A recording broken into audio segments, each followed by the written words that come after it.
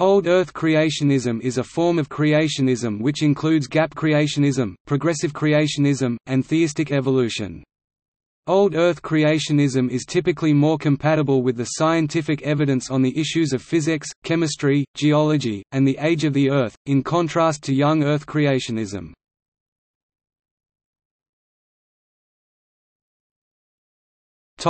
Types.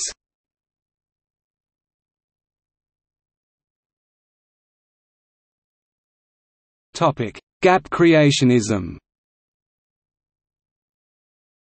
Gap creationism is a form of Old Earth creationism that posits that the 6 Yom creation period, as described in the Book of Genesis, involved 6 literal 24-hour days, but that there was a gap of time between 2 distinct creations in the first and the second verses of Genesis, which the theory states explains many scientific observations, including the age of the Earth.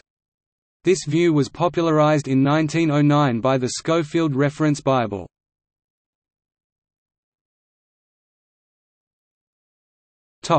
Progressive creationism. Progressive creationism is the religious belief that God created new forms of life gradually over a period of hundreds of millions of years. As a form of Old Earth creationism, it accepts mainstream geological and cosmological estimates for the age of the Earth, some tenets of biology such as microevolution as well as archaeology to make its case. In this view, creation occurred in rapid bursts in which all kinds of plants and animals appear in stages lasting millions of years. The bursts are followed by periods of stasis or equilibrium to accommodate new arrivals. These bursts represent instances of God creating new types of organisms by divine intervention.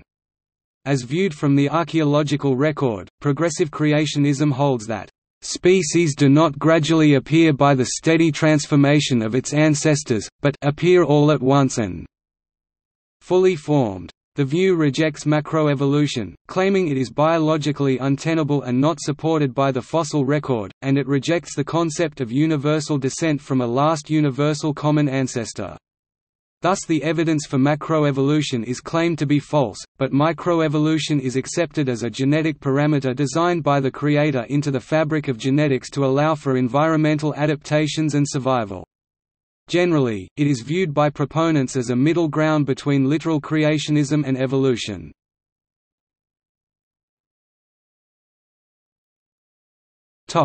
Theistic evolution. Theistic evolution regards religious teachings about God as compatible with modern scientific understanding about biological evolution. Theistic evolution is not in itself a scientific theory, but a range of views about how the science of general evolution relates to religious beliefs in contrast to special creation views. Supporters of theistic evolution generally harmonize evolutionary thought with belief in God, rejecting the conflict thesis regarding the relationship between religion and science. They hold that religious teachings about creation and scientific theories of evolution need not contradict each other. Evolutionary creationism, or theistic evolution, asserts that the personal God of the Bible created the universe and life through evolutionary processes. According to the American Scientific Affiliation, a theory of theistic evolution, also called evolutionary creation, proposes that God's method of creation was to cleverly design a universe in which everything would naturally evolve. Usually the evolution in theistic evolution means total evolution, astronomical evolution to form galaxies, solar systems, and geological evolution to form the Earth's geology, plus chemical evolution to form the first life, and biological evolution for the development of life. But it can refer only to biological evolution.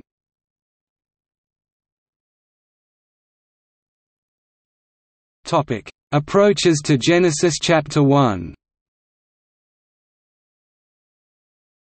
Old Earth Christian creationists may approach the creation accounts of Genesis in a number of different ways.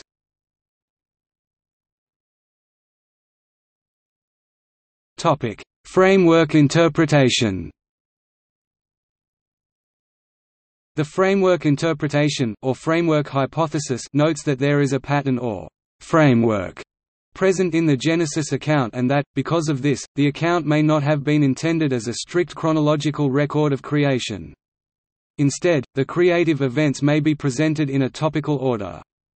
This view is broad enough that proponents of other Old Earth views, such as many day-age creationists, have no problem with many of the key points put forward by the hypothesis, though they might believe that there is a certain degree of chronology present.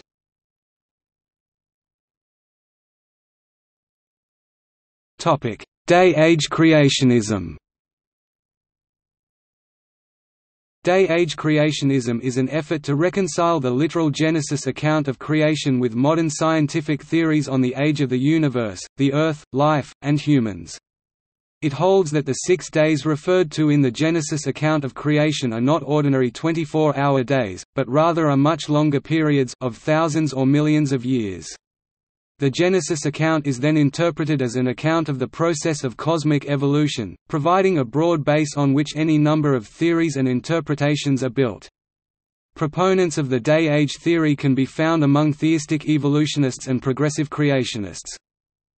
The day-age theory tries to reconcile these views by arguing that the creation days were not ordinary 24-hour days, but actually lasted for long periods of time, or as the theory's name implies, the days each lasted an age. Most advocates of Old Earth creationism hold that the 6 days referred to in the creation account given in Genesis are not ordinary 24-hour days, as the Hebrew word for day, yom, can be interpreted in this context to mean a long period of time, thousands or millions of years, rather than a 24-hour day.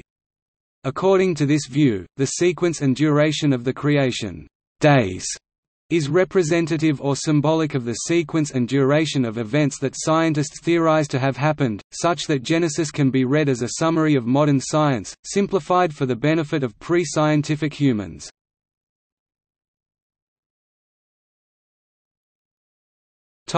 Cosmic time.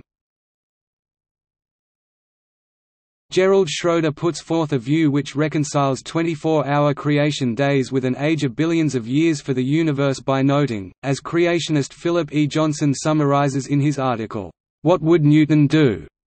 The Bible speaks of time from the viewpoint of the universe as a whole, which Schroeder interprets to mean at the moment of quark confinement, when stable matter formed from energy early in the first second of the Big Bang."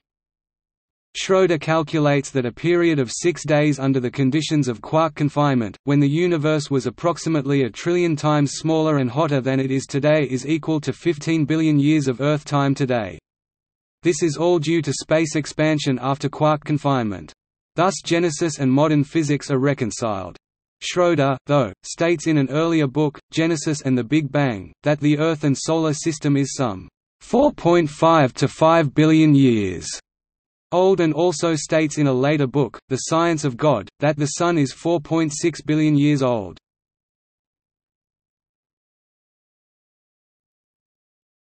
The Biblical Flood.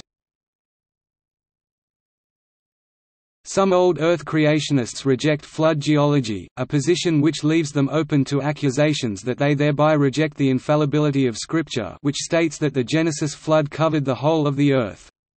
In response, Old Earth creationists cite verses in the Bible where the words, "whole" and "all" clearly require a contextual interpretation. Old Earth creationists generally believe that the human race was localized around the Middle East at the time of the Genesis flood, a position which is in conflict with the Out of Africa theory.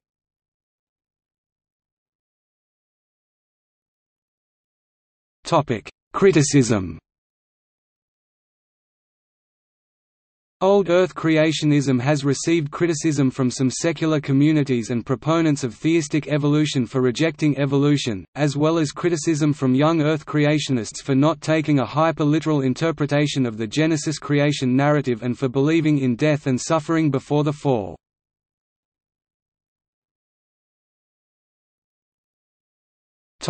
Hindu creationism.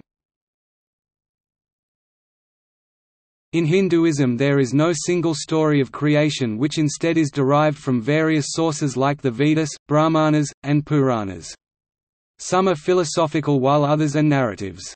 According to Vedic More accurately known as historical Vedic religion, creationism and evolution, all species on Earth, including humans, have «devolved» from a state of pure consciousness.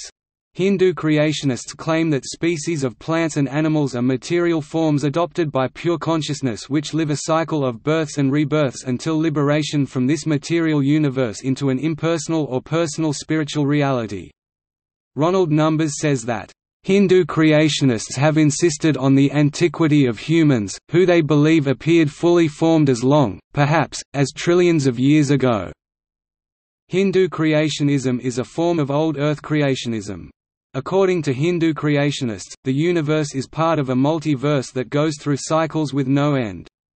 These views are based on the Vedas, which depict an extreme antiquity of the universe and history of the Earth.